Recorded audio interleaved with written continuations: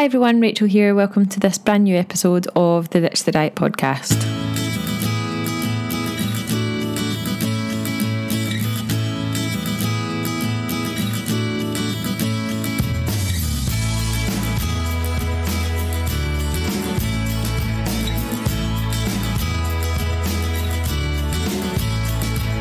So I hope you've been enjoying the No Diet December little mini series that's been running over the course of this week and will be running throughout December, but I would like to break those little bonus episodes up with a full-length episode today. So if you are a brand new listener to the Ditch the Diet podcast, this podcast is for anyone out there who has or is struggling with long-term effects of yo-yo dieting and you would like to take a better, more diet-free approach to your health and your weight loss journey if that is your goal. I designed Ditch the Diet and the podcast for anyone out there who has ever struggled with their weight and struggled with being either on the wagon or off the wagon and would like to just completely throw the wagon out of the window altogether. So if that is you and you would like to learn how to quit dieting, then you're in the right place. Welcome, it's lovely to have you here, and if you are a long-term listener then thank you very much for coming back. If you haven't yet had the opportunity to leave a review for the podcast, then I'm just going to remind you and ask you again before you go today just to scroll down on Apple Podcasts, hit the 5-star review button, and if you don't mind writing a couple of sentences about how amazing the podcast is. I really appreciate it. It helps to get the podcast out to more people so that more people can benefit from listening as well. So in today's episode I am speaking for the second time to Shahroo Izadi. Now, who is a behaviour change specialist and specialises in helping people with addictions, as well as now specialising in helping people to lose weight without going on a diet. Shahroo is very much aligned with what we do here at Ditch the Diet when it comes to focusing changes based around our long-term habits. And Shahroo has written 2 books. One is called The Kindness Method, and we spoke about that in the previous episode that we did together back in March of this year. I'll link to that episode in the show notes. If you haven't listened to it yet, please go ahead and do that.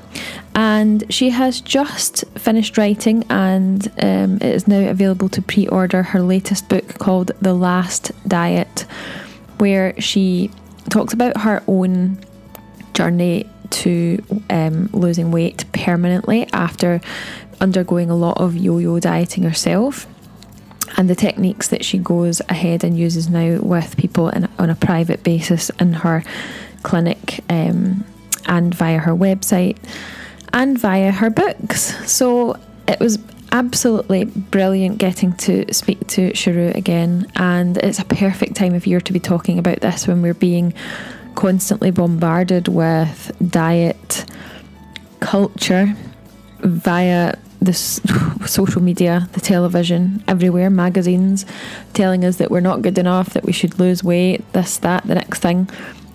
So hopefully this interview will encourage you to read Shahroo's book and make it the last diet you will ever Let's do it. go on.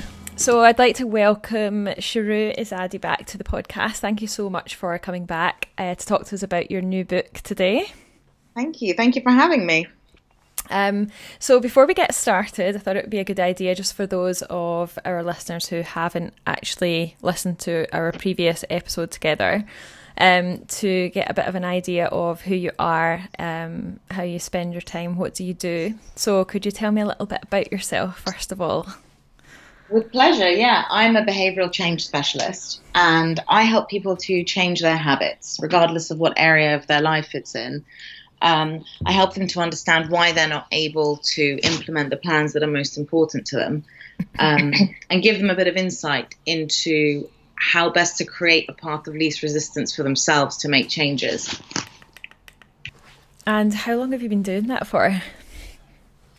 I started working in behavioural change, I suppose, when I started working in addiction, and that was about 7 or 8 years ago. And I was working with people who were addicted to all sorts of different substances. And I learned a lot of the approaches there around motivation and self-esteem and self-awareness. And for the last 2 years or so, I've been working more closely in a coaching capacity to help people with more day-to-day habits that are inspired by what I learned originally. Okay. And so your first book was called The Kindness Method. Shall we have a quick chat about that first of all, about what sort of inspired you to write that book, and then we can talk about your latest one as well? Yeah, totally. I had changed my own eating habits using a lot of the approaches that I was learning were working in addiction treatment to motivate people to change habits, because I realized that they were applicable to so many different life areas. And I had spent a large proportion of my life trying to understand why I couldn't lose unwanted weight, why diets didn't work, beating myself up about it, and having really negative body image, and placing so much of my value on what I weighed and whether I was being good or bad that day with my food choices.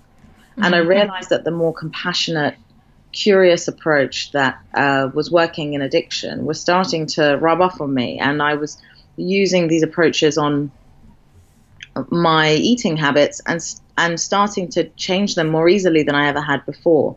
So a few years ago, I was contacted by a journalist who said that she wanted to change her drinking habits but not stop drinking altogether. And I thought, well, I haven't ever helped anyone to do this. Usually I help people to stop drinking. But then I thought, well, if we take the way that I've changed my relationship with food as an example, I have to eat all day.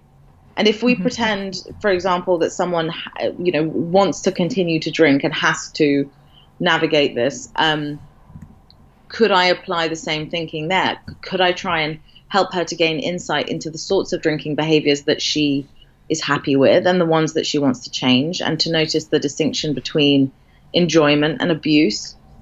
And she managed to change her habits, and she wrote an article, and off the back of that I was contacted about writing a book. And The Kindness Method, I'm glad to report, since we last spoke, when it had just come out, has done incredibly well.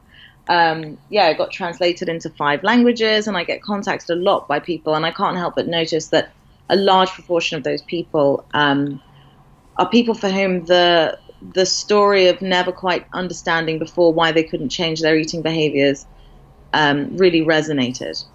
And so I think for me as well, I speak quite openly about my history with food issues, diet related problems, and inability to sort of get a hold on that. And for me, I think reading The Kindness Method was made quite a big difference in my life at the time. I think it was March, wasn't it? March we last spoke. So when I saw that you were writing a book specifically about dieting, I was really excited to read it. So was it more sort of that you'd had a lot of comments that book had helped people to change their relationship with food that made you want to write a book that was dedicated to that type of experience for people then? Truth be told, I signed a 2-book deal initially. And it was always going to be the case that, not always actually, but it became more and more apparent from the feedback of The Kindness Method, and also the way that I wrote The Kindness Method, really, that the second book was going to be about weight loss, and was going to provide people with an opportunity to understand, using the same kinds of approaches, why they were finding it difficult to lose weight or keep it off or get started, or find a sustainable and enjoyable way to manage a weight that they were happy with long term, that also meant that they had built their self-esteem. And it wasn't that sort of surface white-knuckling approach that I used to take that always left me more disillusioned and invariably heavier in the end. So you talk about your weight in your book, your way of eating, your ways of eating, and your personal story of dieting, disordered eating patterns and things like that. So Could you tell me a bit about your sort of personal background with dieting, losing weight? Because you've written this book not just as a professional, but also from personal experience as well, which I think is quite important too, because you know what it feels like to actually have gone through a lifelong struggle with, you know, losing weight, gaining weight, dieting, not dieting. Yeah, I mean, I spent, as I say, I grew up quite conscious of my weight for various reasons. It was brought to my attention at school, etc., and in the media that the fact that I was an overweight child was not a good thing. And I began very early to try and find ways to lose weight. Some of them absolutely, you know, I'm not a medical professional by any means, but they were unhealthy. It's safe to say. And so I started along this pattern of assuming that some foods were bad and some foods were good. And depending on which diet I'd adopted, that all got confused. And there were lots of conflicting opinions. And so I would wake up every day and it just got more and more intense how much I wanted to lose weight and how it became very much the biggest priority in my life, and kind of remained like that throughout all of my decisions, you know, decisions that had nothing to do with weight really. Like, am I going to go on holiday? Am I going to date? Am I going to wear this?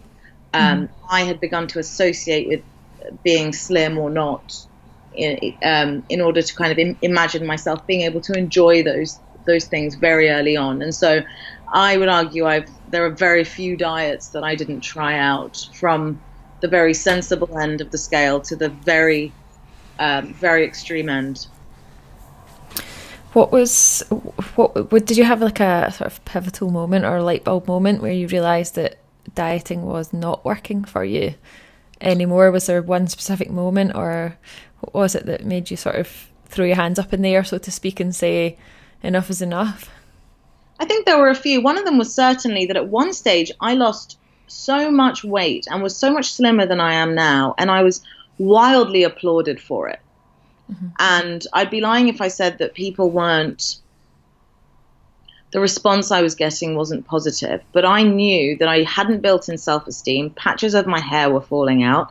I felt crap. And frankly, it was going to be unsustainable because I was hungry all the time and I was having to isolate myself to remain looking that way. And I just felt awful. And I realized this hasn't actually got to the core of anything. I haven't solved anything.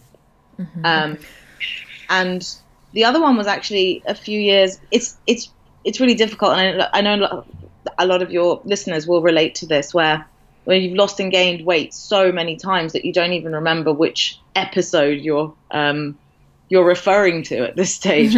At one point, I was in counselling, and the counsellor said to me, "What if you never lose weight?" And that really, really, really annoyed me, because it occurred to me that I had put my life on hold, presuming that I would do all the things that I thought a slim person could do when I had lost weight. And I left that session really angry. And then I sort of entertained it a little bit, and I imagined the things that I planned to do when I'd lost weight, and I started doing them. And that enabled me to lose weight far more quickly, because I realized that being kinder to myself across every possible area of my life made it much easier for kinder eating habits to fit in, and for me to want to be more active and apply more common sense principles that I would want someone that I cared about to apply to their bodies. Absolutely. And I think at this time of year, I don't know if you've noticed, I don't know whether you block out the noise now automatically, but my personal news feeds are absolutely crammed with I don't really want to use a collective word people, but personal trainers, brands telling me that I need to lose weight, otherwise I won't be good enough for other people, for myself. And it really, although I feel like I've got a bit of a hard shell round about me nowadays, and these things kind of bounce off me, I know for a lot of people that listen to the podcast are probably experiencing probably worse than I am actually, and being bombarded with all of this at the moment. And I mean, what do you think is the biggest problem right now when it comes to all of these different things? Because they're not going to go away. So how does someone navigate this really difficult time of the year, sort of December, January, without and not to try and avoid those feelings of really like low self-esteem when we're basically being told from every angle that we're not good enough by the media. It's interesting you say that, and I think it's important for us to acknowledge how we curate our social media feeds in that sense, because I, for the most part, am not getting that stuff, if I'm perfectly honest. And although I know it's there, don't get me wrong, I know it exists and I've seen it, I try to actively find ways of avoiding it coming into my consciousness. And I also make sure that I follow people who are positive about their bodies and are not goal oriented when it comes to learning about nutrition and how to generally make them feel better, and people who focus on how exercise and food choices can benefit their mental health as opposed to just their physical size. Can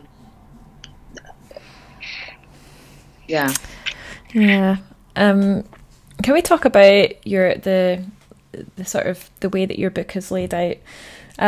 So if you were to give a brief summary of what someone can learn from reading The Last Diet, what would it be?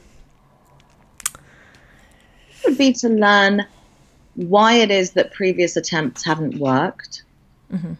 Give yourself some compassion and forgiveness and understanding when it comes to that, and also to shine a light on how you want to be eating when you've lost weight, not in order to lose weight.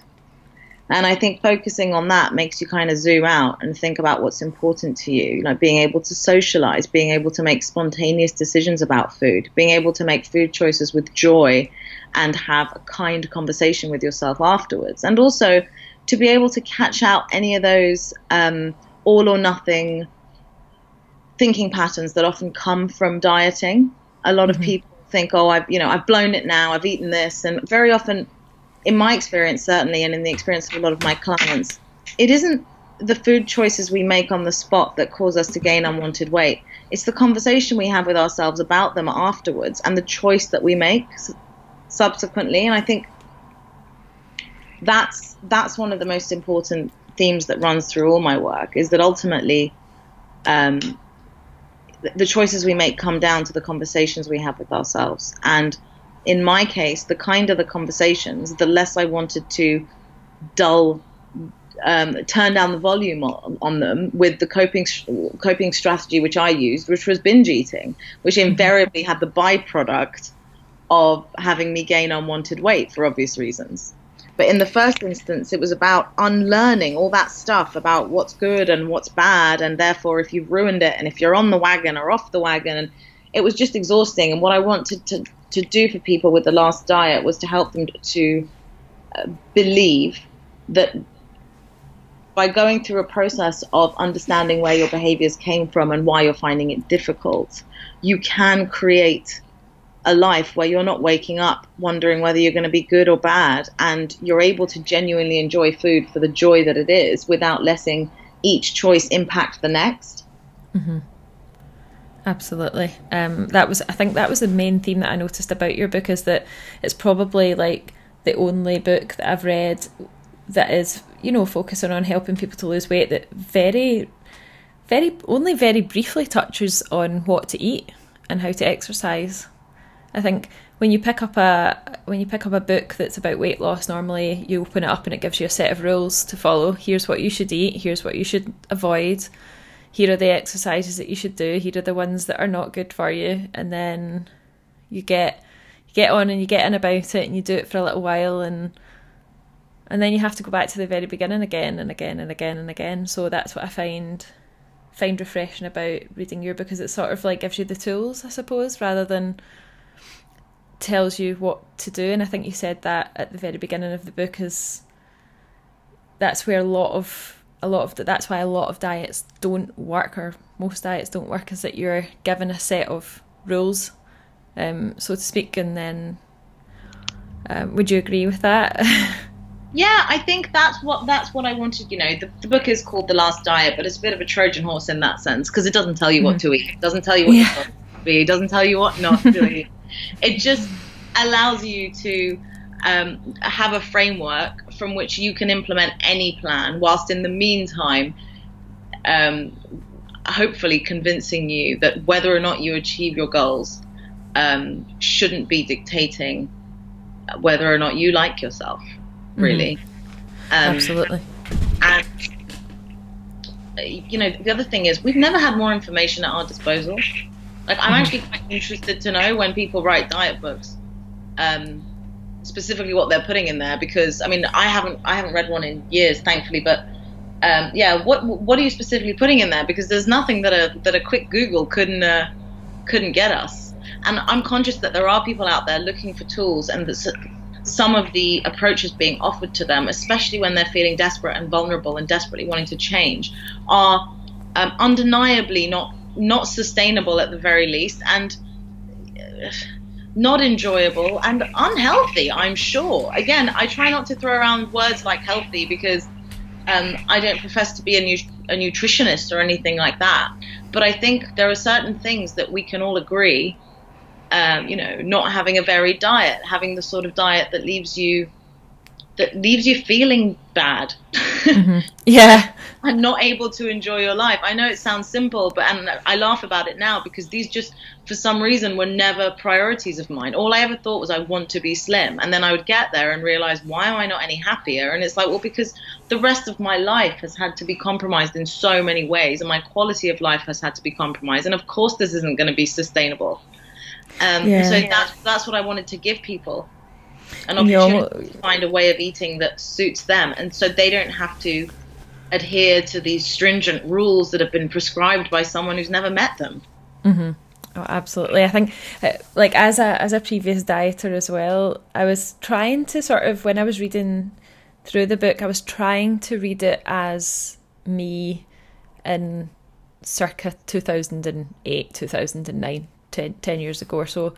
And one of the thoughts and feelings that came up to me as I was reading through it was, okay, this sounds great, but I don't, like, I like rules. I'm used to certain rules. I like being told what to eat, and the thought of actually creating my own plan and answering all the questions, and, you know, writing down all the things in the notebook that you suggest to write down, really would have scared me at the time. I would have thought, no, I can't. There's no way I can trust myself. I'm really scared that I'm going to go completely off the rails, and I'll just end up gaining weight. Is that something that you get? Do you experience that from people that maybe have read your book and asked you about it? Yeah, I mean, I do give people the option. There are some people who like guidelines in every area of their life, and so I think it's important to kind of remember that planning what you want to eat or not eat shouldn't be demonized. I do think, though, when you said there, because I don't trust myself, that's really the bit that I'm focusing on. Why don't you trust yourself? You know, why do you assume that you're an all or nothing person? Why do you assume that you're the kind of person who can't make decisions on the spot that are in your best interest, the same decisions you would make for a loved one? And that's really what I think is the crux of it. That's what I want to help people with, to feel empowered, and that they can trust themselves, not just with food, but in any area of their life where they feel there's a pull back to ways that they don't ultimately want to behave, to feel that they believe in their capacity to do difficult things, as opposed to try and create an environment where they're avoiding difficult things. Absolutely. And which brings me on to a question about the section of your book called Testing Times, which I thought was absolutely brilliant, because a lot of the questions that I get sent, you know, on a daily basis by email are things like, I want to do this, but I don't know, I've got this going on or that going on, or life's really hectic, and, you know, I can't start this now, or I need to do this, but this keeps getting in the way. So what sort of barriers are the barriers that you see most often when someone is, you know, embarking on a journey like this? So life is always going to be hectic. It's always going to throw us some stuff to deal with. What were the main barriers that came up for you sort of in your recovery from dieting? How did you approach them? I found, first of all, that in those moments where I was most desperate to lose weight or to change my ways, I always assumed that I was going to sort of become a different person the next day. and that desperation was going to be enough to motivate me. And I always underestimated that my motivation was going to waver throughout the day. So now what I do is I wake up in the morning, and before I did this exercise just about food, and now I just do it about everything. And I spend 5 minutes in the morning just jotting down, if I had to guess, what would tempt me or make me want to behave in ways that I later regret, either towards myself or other people.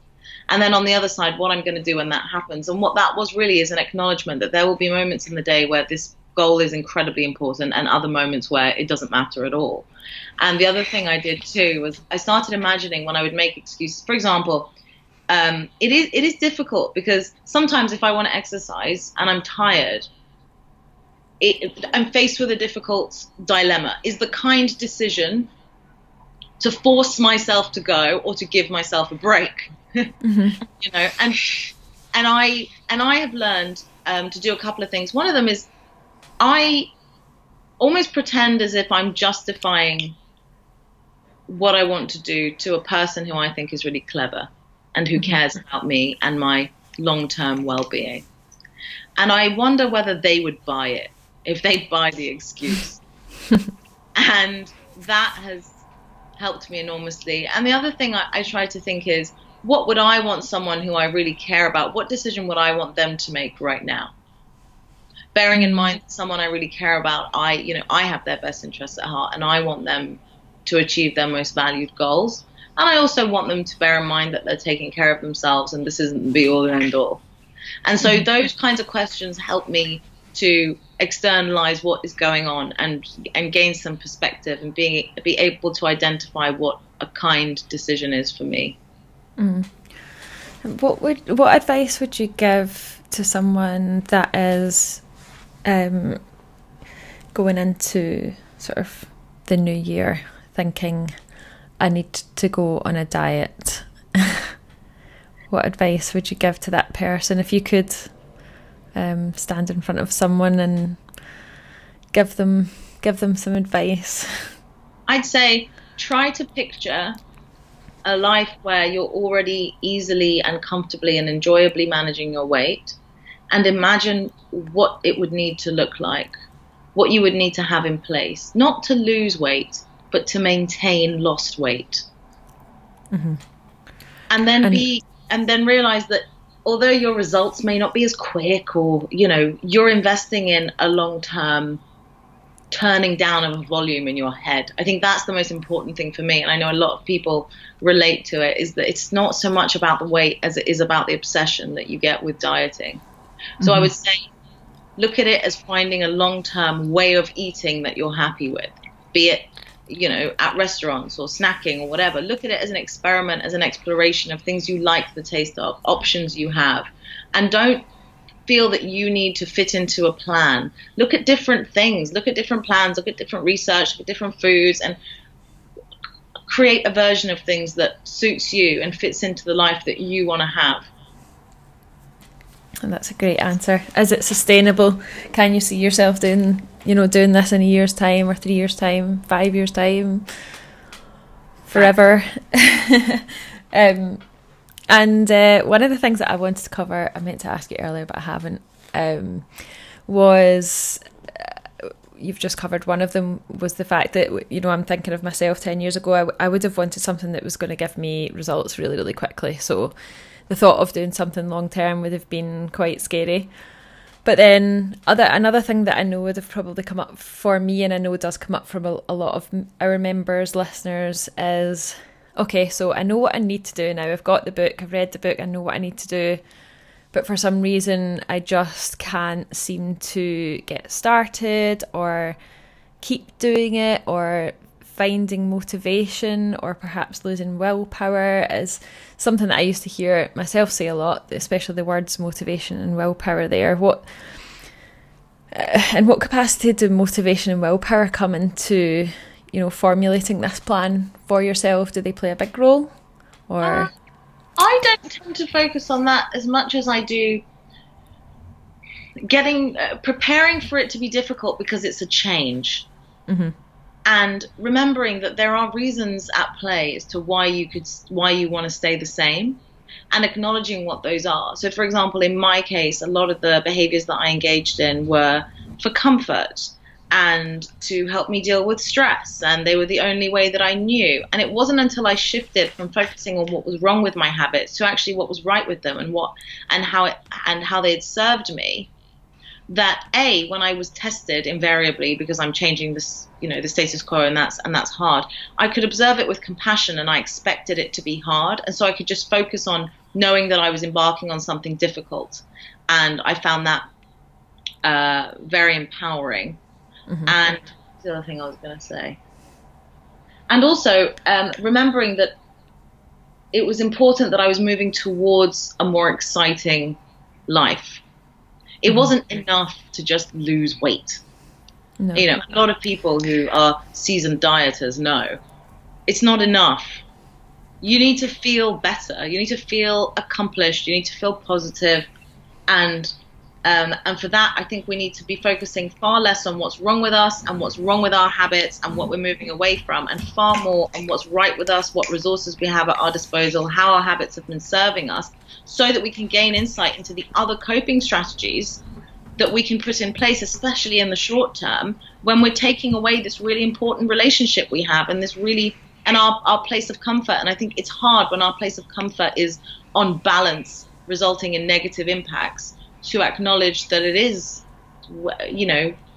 our place of comfort is where we're comfortable.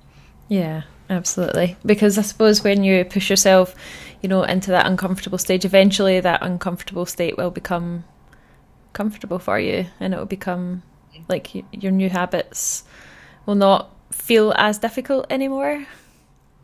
Yeah, absolutely. And I know this is a really difficult question to answer. It's almost like asking how long is a piece of string, but I know that people will be wondering how long this sort of process can take. So we know that, for example, if you go on a 30-day sort of challenge, it lasts for 30 days, and we've got that sort of in our minds.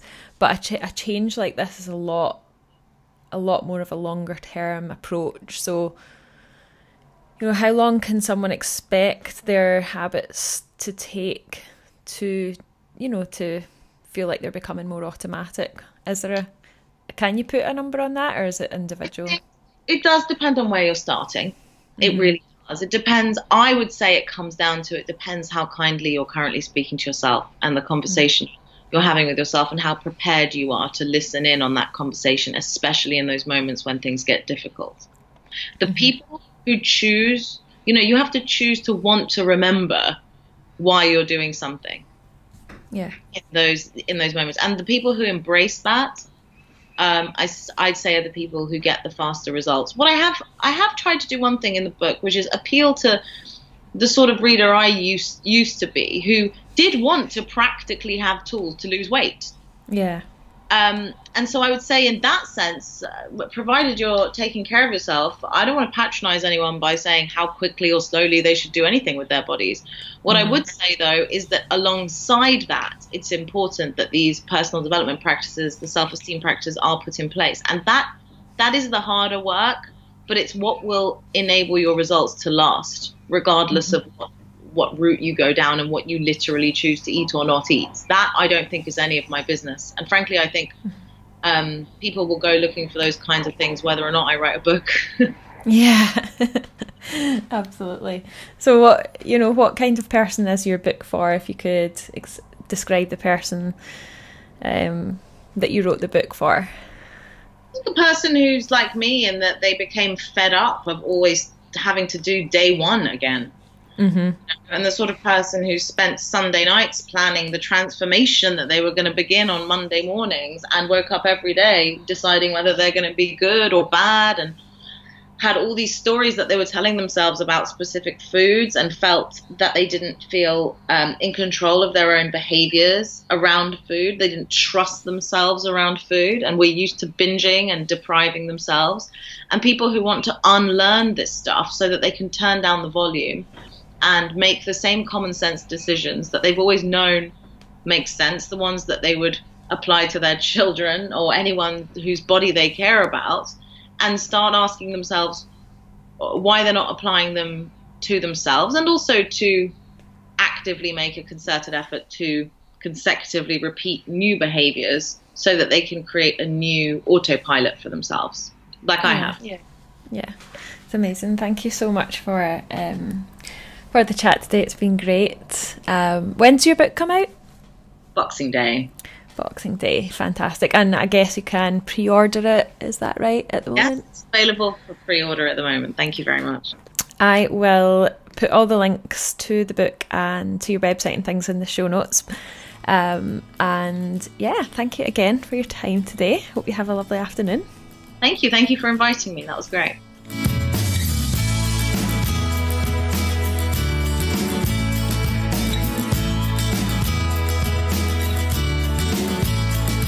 So in the lead up to Christmas and indeed the new year, hopefully this episode, in fact I trust this episode, has given you the little gentle nudge that you need to know that you don't have to go on a diet in January, and you certainly don't have to restrict your food intake at all during December. If you would like to pre-order Shahroo's book, The Last Diet, which by the way I highly recommend that you do, then please just jump onto Amazon, search and make the pre-order, or you can just scroll down and have a look at the show notes where I have placed the link that you need to pre-order the book. It's there, really simple and straightforward, and if you want to find out more about what Shahroo does, I'll link to her website in the show notes as well. So thank you very much for listening to this episode of the Ditch the Diet podcast. If you have enjoyed it and you think someone that you know might enjoy it as well, please feel free to share the episode with them. We are on Apple Podcasts, Spotify, YouTube, and everywhere you would normally listen to a podcast, you will find the Ditch the Diet podcast. So please make sure you subscribe so you don't miss out on any future episodes. There will be lots of little mini bonus episodes throughout December to keep you going and keep you motivated. And then we'll be back with a brand new series in the new year as well. Thanks for listening. See you next week.